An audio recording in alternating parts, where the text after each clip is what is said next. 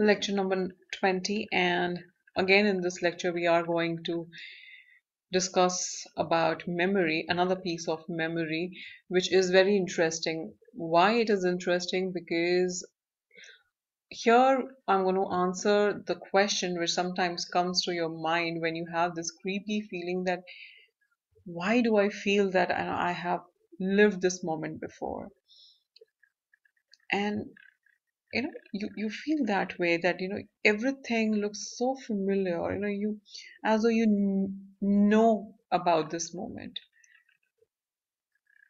and that kinds of gives you a feeling that there is something supernatural about it, because you are convinced that this has never happened to you before, or this, or you were never in this situation, this place before. So that's what we are going to talk about, and what we call that is deja vu. So let me tell you, as I progress through this lecture, I'm going to gradually take you to that deja vu feeling. I actually try to make you feel and understand why and how it happens.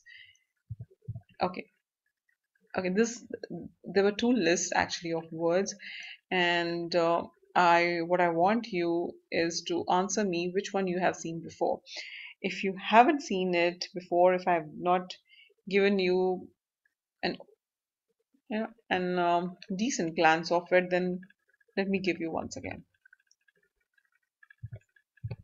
Okay, I think that was good enough. Now you can make your mind work and try to recollect which list you have seen before, right or left.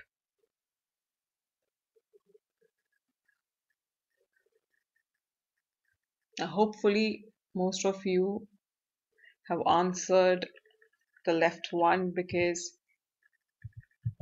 all right, I'm giving you more time to think. What's wrong? Yeah. So this was the list which I have shown you earlier in the previous lecture when we were discussing about your false memory.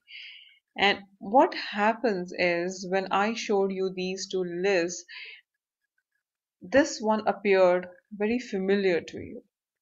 And this is what we call perception fluency, which means that it becomes very easy for you to retrieve information, because you have gone through that situation or those words, or that thing earlier.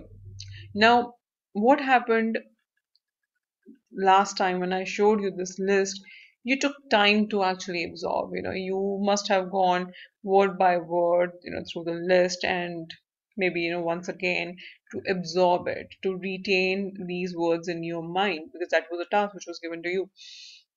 But the second time when it appeared before you, it was very familiar, you as though you knew it. Okay, maybe the order or the words which are there in the list. So this is what happens to you, it becomes very familiar, and you know that you have seen it before. So that idea is always there, that you have seen it before. I'll give you another example. Now, this is an analogy which was first suggested by a scientist named Mandler, Butcher in the Bus. Now, what happens here is, say that you are in a bus which is filled with strangers, or your eye that goes through a bunch of strangers which are present in the bus, and then you're, as you were rolling your eyeballs through the crowd, it gets stuck on this face, and you feel that you have seen it before, but you cannot recollect. Just keep in your mind the word what I'm using, the sentence what I'm using is that you feel that you have seen him somewhere before. Okay, now what has happened? This could be a butcher who you have seen before, in that shop when you have gone to purchase mutton or chicken, and he had always been behind that apron which was stained with blood and all. So in that context you have seen, but when he got dressed up like this and appeared before you, You have never seen him in this context before. You have never seen him like this before, in this appearance, in this costume. So he appeared different. So all what was familiar to you were his features, facial features, and that made you think that, okay, I think I have seen him before, but I cannot recollect. But maybe if time is given to you, or if you stress your mind more, then you you might recollect where and when you have seen, or you would say, oh yeah, I know, he's the butcher. So this is what happens. As I said, it's fluency. It's like how fast you can retrieve, but it's difficult for you to recollect. Deja vu. Now let's discuss about this, and it's going to be really interesting. Familiarity without recollection. Now here you are absolutely sure that it has never happened to you before, you have not seen it before, or you are completely unaware of it. Okay, because of which it makes it a bit creepy, a little scary or supernatural.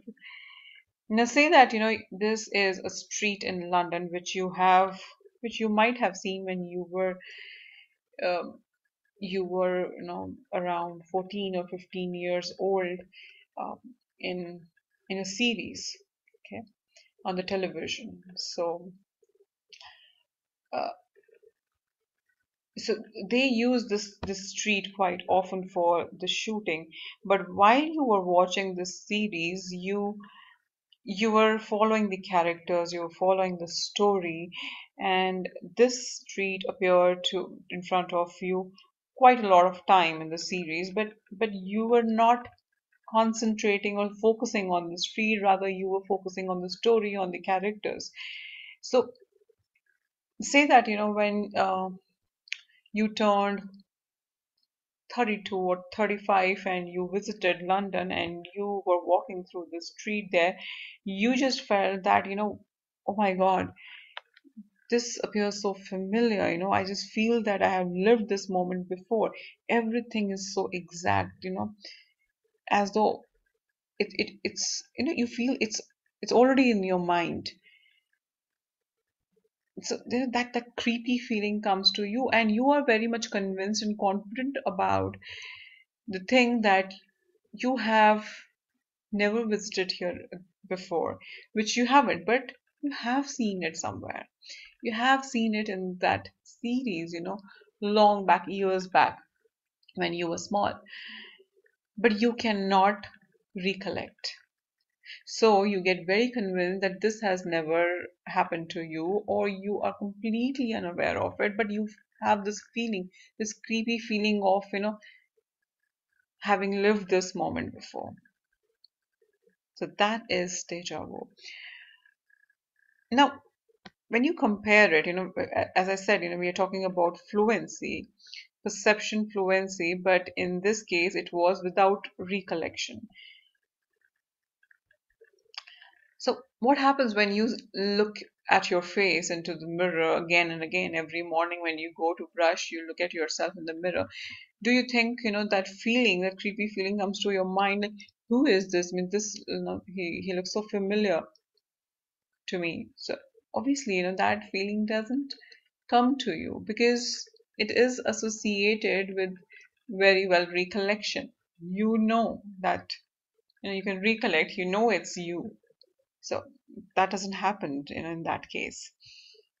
So here I've seen, these people, they are somewhere and suddenly a mirror, the glass appears before them where they see their reflection, and obviously they don't feel that creepy, but when they go through this road, they feel that,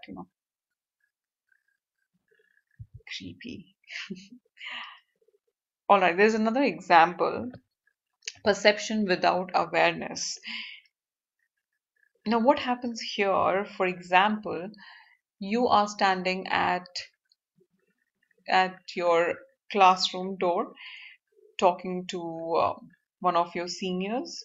You are into a very completely engrossed in a very serious discussion, and then suddenly a thud sound comes from behind. When this bunch of say books, it fell on the floor, and then you just quickly turned your face and gave a glance, and then again looked back at your senior, and again got engrossed in that conversation what you were having.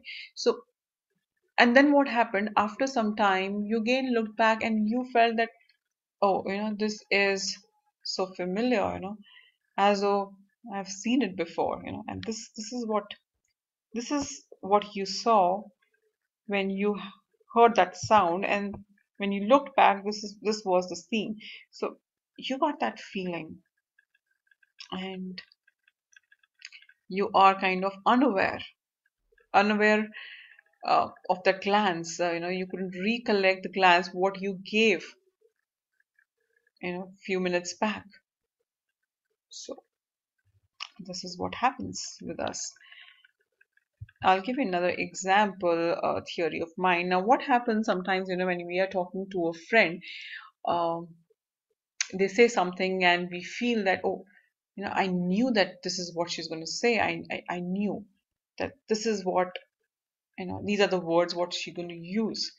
So why that happens to us is because we have created a model of that friend, how she is, or how she usually behaves or reacts. So we have that thing which help us to predict, but for us prediction is noisy, but it cannot be accurate because it is not accurate. But when we go on predicting, then to certain extent it becomes accurate. And when that happened to you, you get that creepy feeling that, oh, I just thought so. I just felt that this is what she's going to say. So this is what happens with our mind. So yeah, it was all about your deja vu. I hope you got the feel of it, although it's difficult to actually make you feel with these experiments. But hopefully you understood, or you got the answer of the question that why do you feel in at times so creepy, that I have lived this moment before. So this was all about your deja vu, and we'll discuss more and more interesting things about your memory. See you.